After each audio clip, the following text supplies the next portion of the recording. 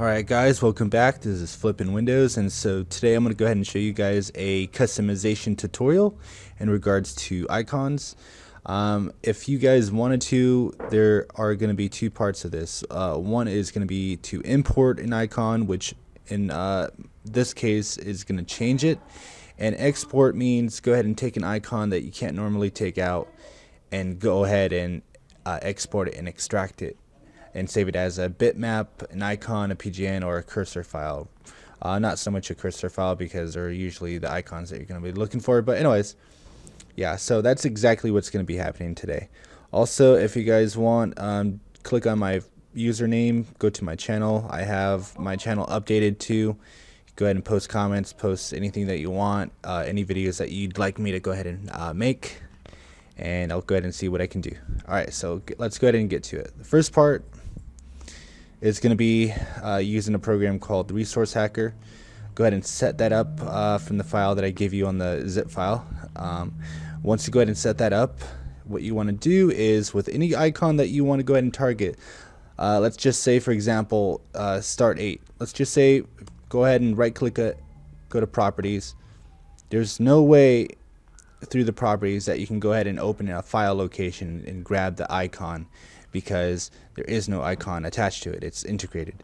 So if you really want that icon, or if you want to go ahead and change, I take that back, if you want to go ahead and change that icon to something for your file, what you want to do is you want to go ahead and right click and you want to go ahead and open using Resource Hacker.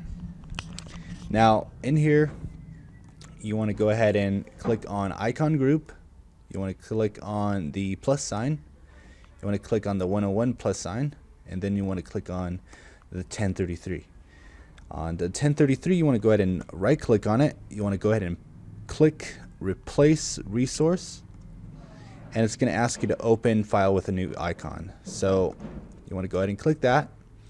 Let's just say, for example, you want to go ahead and look for your icon. Hopefully you do have an icon ready to go ahead and replace this. So I got a Windows 8 icon, the new Windows 8.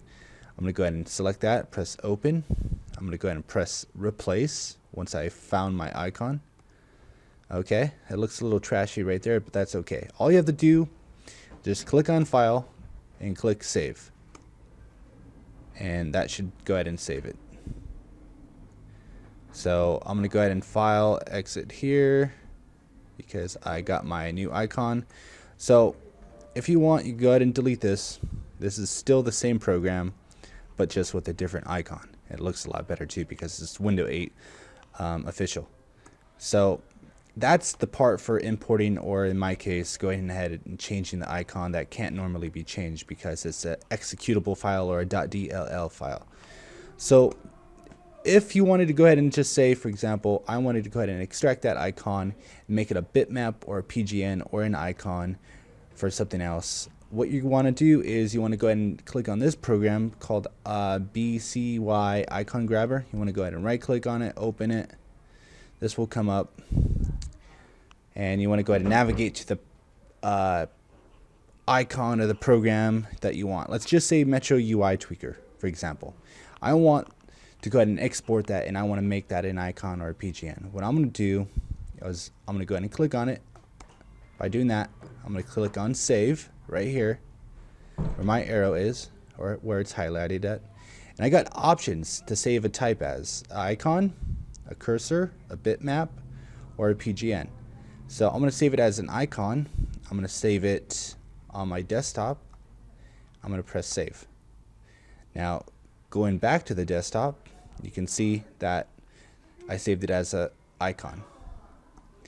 That goes the same thing with anything for that matter. Go ahead and go here, go to the executable file right here, click on that, save that. Being that that's an icon, I want to go ahead and save it as a PGN. So save that as desktop, and there you have it. You have a PGN. Actually, if you take a look at it, it might be a little different in quality.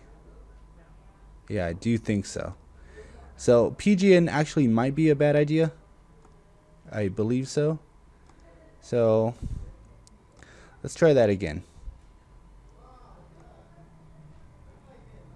There we go. Let's go ahead and save that. Replace that. Bam, it should look a lot clearer. There we go, see? So 256 or below is a lot better. In regards to 256, you want the 32-bit. No, not the 32-bit. You want the 256 32-bit or whatever looks clear to you. So that's exactly how you export and import icons. So if you have any questions, just let me know. And also check out my channel. I have a bunch of other things available for you in regards to Windows 8. That's all you have to do is just click on my name, and then you should be set. All right, take care, guys. Bye.